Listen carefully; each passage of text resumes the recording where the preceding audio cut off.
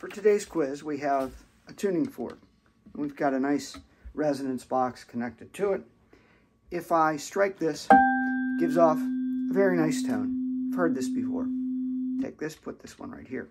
Our question today is, what if I were to take an identical one of these tuning forks, which is made at the same factory, same specifications, everything's exactly the same, and I put another one right next to it, drop the mallet, and I were to now strike this one, what happens? That's our question. Here's what your quiz looks like. I'll hold that up now.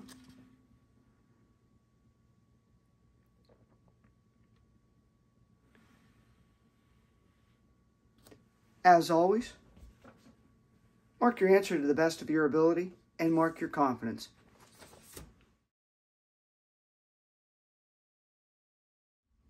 Typical student responses for this quiz include A, nothing's going to happen. Why would it?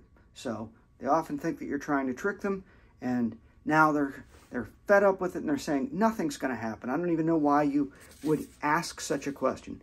Others will say, for some reason, it seems like the sound just won't bounce off very well, and maybe it won't be as loud, something like that. And those are the two most common answers that we get.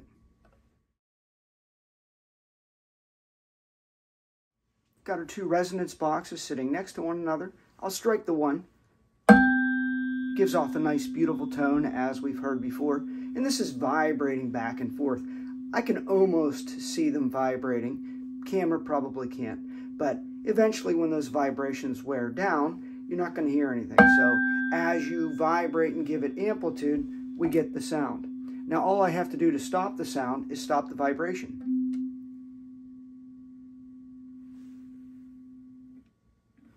Did you hear it? The energy of this vibrating set of pieces of metal going back and forth somehow through the air transferred their energy and got this set to start vibrating. Maybe I'll put them a little closer to the camera. I hope the camera's microphone can pick this up. Maybe I'll do it this other way this time. I'll hit this one nice and loud, and I can drive it again a few times nice and loud.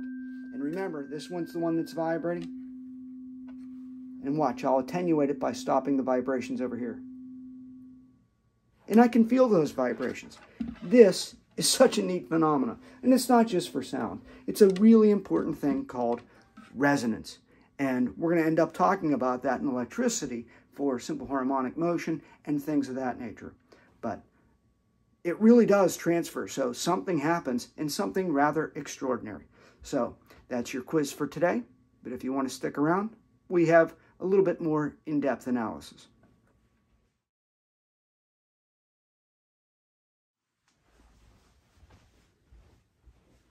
Okay, I have a frequency generator here running to a speaker, and then I've got my 256 tuning fork, and we're going to try to show you how this resonance is something that you don't often want.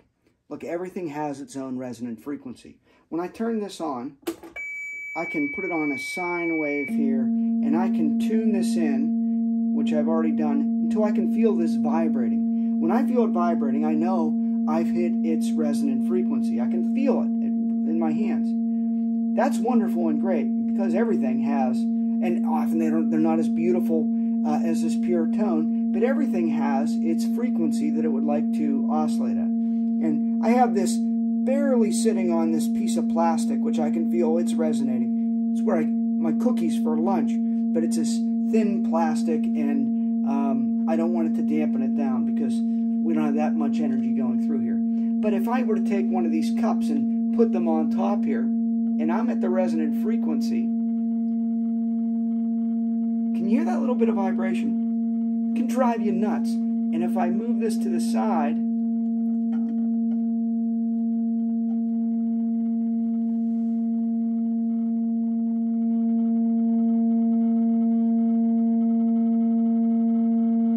that's the kind of stuff engineers are trying to get rid of.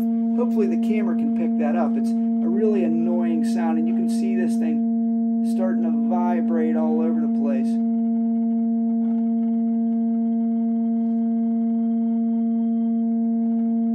You're driving in your car and you hear these little noises. it's enough to drive you mad. Let me put this one over.